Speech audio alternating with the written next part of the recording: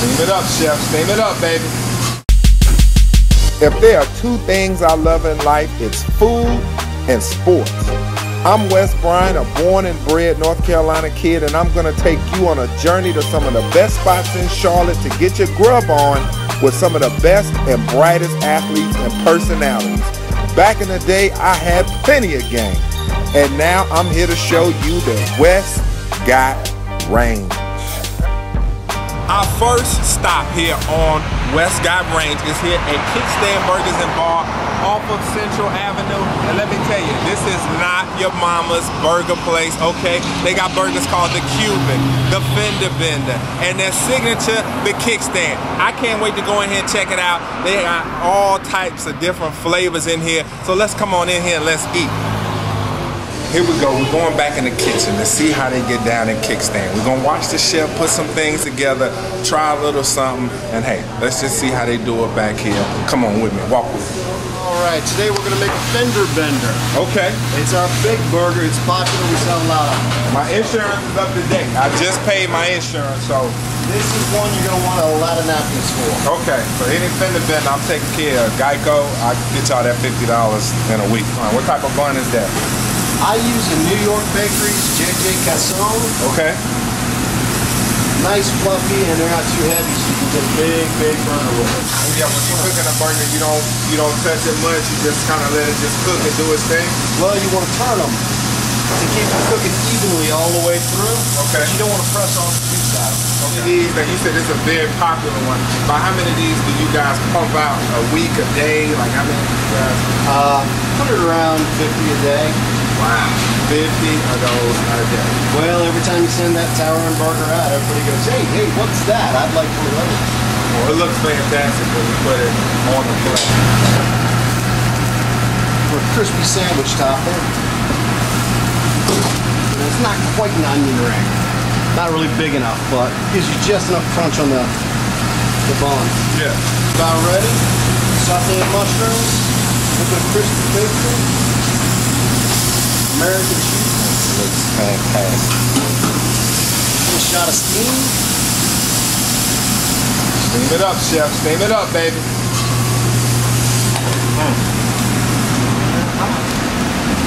Oh yeah. Little homemade chili. chili. Chickpea chili, mashed coleslaw. Got crispy onion tenders. Oh, so that's how you decide how many. You just put the stick in there and dig them out of there. Pile it up, make it soft. Okay. Man, look at that. I'm not here to make you skinny. Voila. The Fender Bender looks fantastic. That's definitely a burger that after you eat it, you might fall asleep in your car. You might wreck. I don't know, man. Make sure your insurance is paid up for the Fender Bender. Chef, we appreciate it, man. Fantastic. The Fender Bender, let's go. We're here at Wes Got Range, here with one of the best kept secrets in the Queen City. My man Austin Duke, wide receiver from the UNCC 49ers. And we got my man Jeff from Kickstand Burgers and Bar here to explain and tell us all about this wonderful spread we got here. Eat your heart out because it's looking real good right now. Tell us what we got, Jeff. First, we'll start off with one of our signatures, the Fender Bender. You have your beef patty, American cheese, chili, bacon, mushrooms, slaw, and topped off with the onion tanglers. Another one of my personal favorites is the Kickstand. It's our signature burger and signature dish. It's topped with brie cheese, caramelized onions underneath, and the patty is what makes it unique.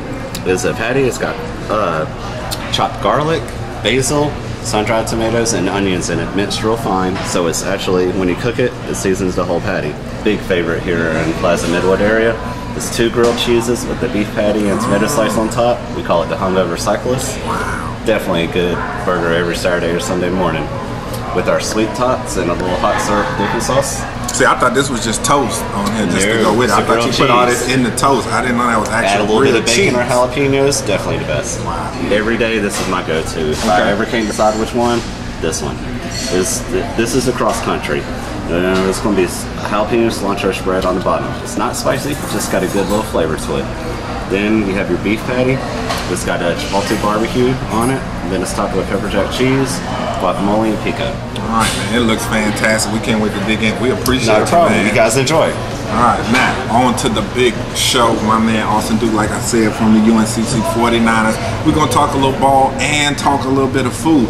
So getting things started off, awesome. Now, he came from a school, Independence High School. We know all about it. 7 titles, just ridiculous history. Great receivers, Mario Raley, Hakeem Nicks, Mohamed Massaquoi, you name them.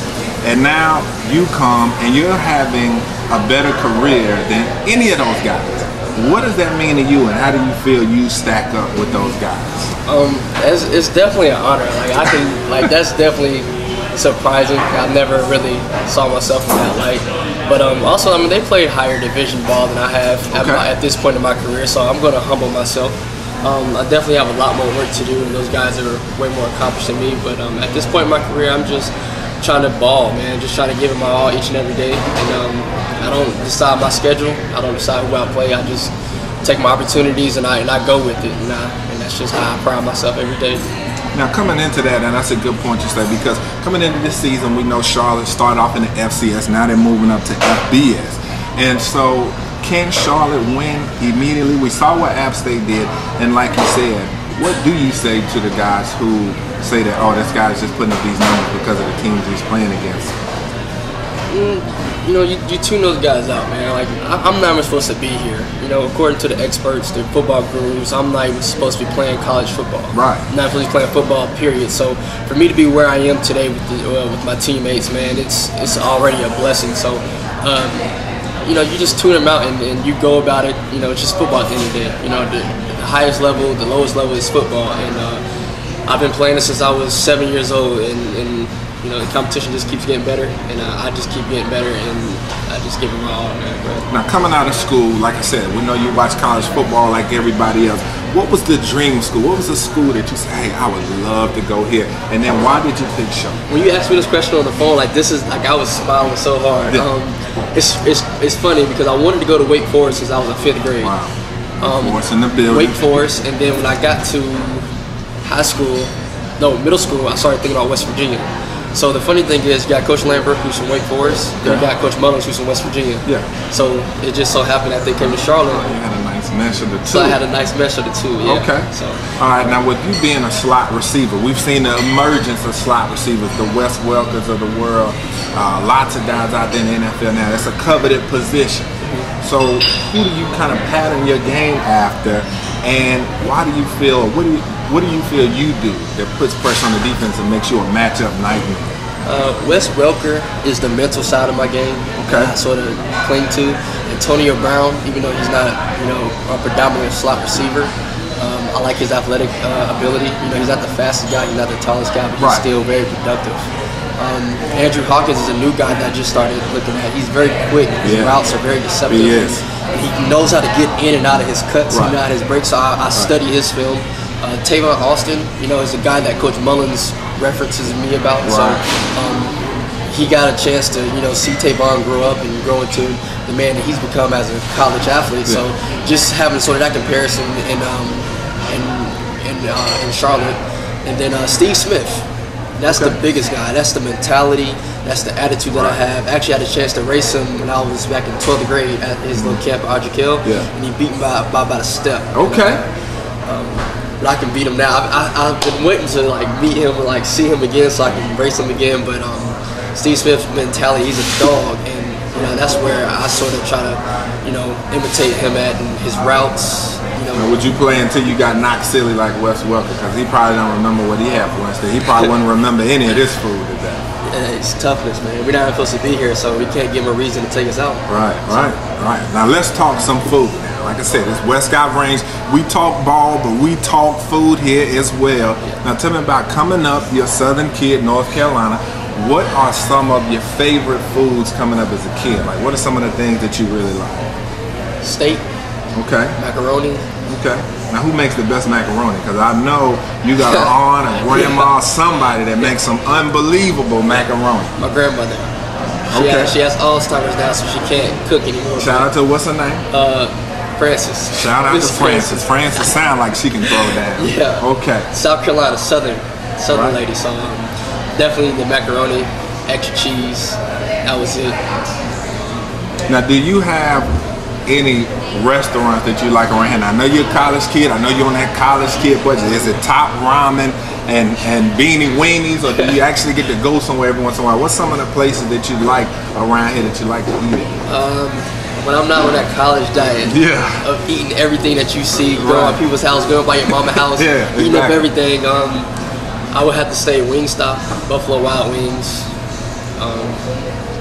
Wild Wing Cafe is pretty good. I like wings, man. Wings are my favorite. Hey, can't go wrong with wings at all, player. Chipotle, honey barbecue, buffalo wings, anything. Like, I love wings, so that's probably my biggest places. Okay, now we're gonna go. This is the night before the national championship game. Charlotte getting ready to play Alabama. You get the pre-game meal, okay? Now it's not gonna affect you. You're not gonna come out and run a 4-9 or anything like that. You can put together a 3-course meal.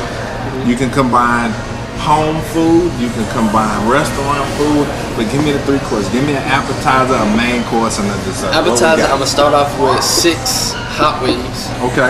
Wings only. I'll pay an extra $1 for the fries. From where? From Wingstop. Okay. You know, Buffalo Wild Wings closed only. Okay. So I got that. Then for my entree, I'm gonna go with steak, mashed potatoes, cornbread. Okay. From where? You got any place, or is it from the crib? Is it? I'm gonna say, I'm gonna say from the crib, straight from my pop's house, straight from the grill. All right. You know what I'm talking What's pop's name? Bruce Duke. Bruce. Okay, Bruce Duke. Hey, come on, man, Bruce Duke. How can you go wrong with a name like that? How can you go wrong? That sounds like somebody that can cook, man. Yeah, he fry fish really well too. Okay. Then my dessert, I'm gonna go with. Let me see. I'm gonna go with a hot fudge brownie. Okay. Chocolate syrup. Okay. 2 scoops of vanilla. What's it called? Byers ice cream. A little decadence ain't never hurt nobody. You know what I'm talking about? All right. All right, and then with some strawberries on top. Okay. Whipped cream. Okay. And there we go. Damn. Okay. Now, do you cook, or is there anybody on the team, any coaches that can cook, or do you like to cook? All right, listen. I can cook. Okay. I can cook a mean steak. All right. You know what I'm saying? I can actually cook steak a little better than my father can. Okay. I can cook some steak. Bruce Duke, he putting a challenge out there. I can what cook are you some gonna do that Bruce Duke can't do? I'm gonna let mine season. I'm gonna let it moist. I'm gonna get it moist. Okay. And I'm not gonna cook it as long. You know what I'm saying? I like mine a little red on the inside. Yeah. But people on the team that can cook, all the fat boys can cook on the team. All the big sexies. Okay. They can cook. Yeah, Casey Perry. I go down there for some snacks. Big Case, I seen him. Jamal Covington will, you know what I'm saying, will Life, you know, Anthony Hamilton of Life. Yeah. I think that's his name. You know, he was on the grill. That's Jamal Covington right there. He'll season it up. Gotcha. T-Lock, he'll season it up. Yeah. Book, he'll season it up. All them boys, they season it up real good. So the fat boys, they can cook. All right, well, Coach Baines, like I said, Coach Lambert is my guy. We know he's the head coach of the 49ers. Now I know he's like more of a president now. He's such a nice guy. When I go to practice, oh, hey, what's how you doing? He gets on you guys like, hey, do that a little better. But I know a different Coach Lambert, okay? But do you have a good, I know the linebacker Coach Lambert, when he was hungry and sounded like a caged dog during winter conditions. So do you have a good Coach Lambert impression? You got one? Let's just say you ran the wrong route on a play or something like that and caused an interception. What's he gonna say? I still play for him, so I'm gonna keep it. I'm gonna keep it like this. Yeah. He'll come up to you. He'll talk to you calm. Yeah. We just talked about this now, didn't we? Yeah. Go 10 yards, not 8 now, right? Yeah. Now let's go. Yeah. There it is right there. Cause my impression, like I said, winter conditioning, 2003. Hot gym, 5:45 in the morning. We heard, you gonna do that? You gonna go over those bags, Get down, let's go, get going. That's the Lambert I know. Okay, that's my guy though. Love you, Coach Lambert. But hey, my man Austin Duke, we here. We gonna take some of this spread that we got going on here. We'll catch up with y'all later after we fill our stomachs. Steph look a little bit bigger on my shirt, man, because I sure am full from coming in here eating all these great burgers. You saw the spread we had. It was fantastic. I didn't eat it all. Well, I might have. Don't tell nobody about it. But shout out to my man, the Frisbee catching dog, Austin Duke, the wide receiver from UNCC for joining us. And hey, stay with us. Wes Got Range. This is our very first episode. We're going to be all over the Queen City tasting the finest food that Queen City has to offer. So stay with us next time. We're going to have another great guest. We're going to talk ball. We're going to always talk food. Wes Got Range. We out of here.